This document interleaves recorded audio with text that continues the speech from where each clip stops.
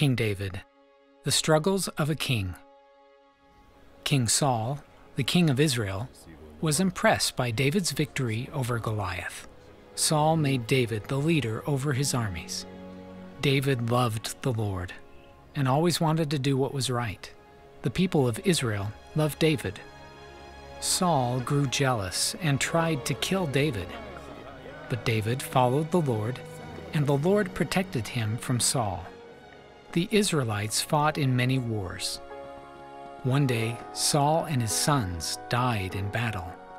David loved them and was very sad to learn of their deaths. Now, the Israelites needed a new king. The Lord chose David to be the king. The people were happy. The Lord blessed King David and guided him. With the Lord's help, David's army conquered their enemies. One day, when David was supposed to go to battle, he stayed home. He saw a beautiful woman. Her name was Bathsheba, and David wanted to marry her. But she was already married to Uriah, a soldier in David's army. David wanted to marry Bathsheba, so he sent her husband Uriah into a dangerous battle so that Uriah would be killed. Soon David learned that Uriah died in battle.